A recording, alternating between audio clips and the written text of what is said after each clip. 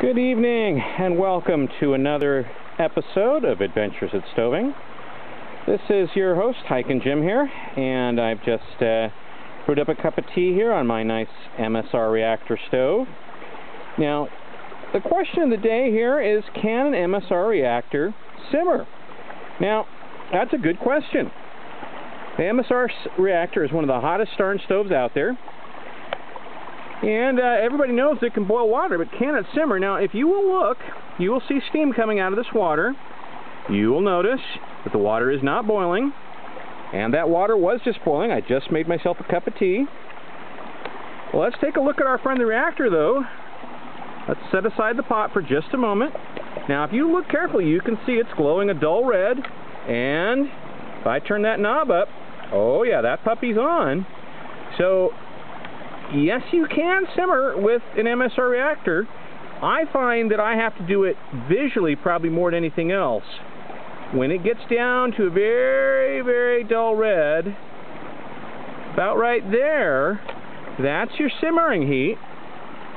Let's put that pot back on.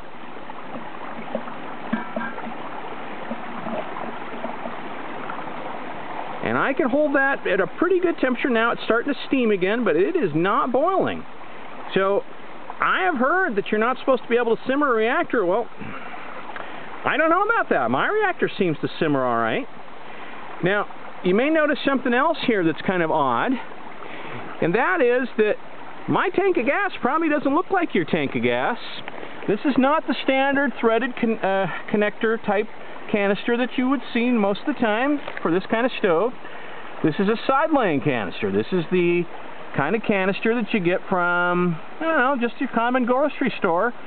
This comes from China, or actually this one, excuse me, was made in Korea, but these generally come from Asia. They're inexpensive, 8-ounce containers of butane, not isobutane, combined with propane, just butane. Probably not going to be your cold weather go-to fuel, but they're a heck of a lot cheaper, and what you need, see this little adapter right here, get that 3-legged adapter, screw in that container of gas, and away you go. And that works great, and I haven't had any problems with this adapter. You'll notice the adapter, the body is made out of plastic. Well, if you look at the underside of an MSR reactor stove, which it's a little hard to see here, but it's also plastic. So I'm really not worried that much about the heat.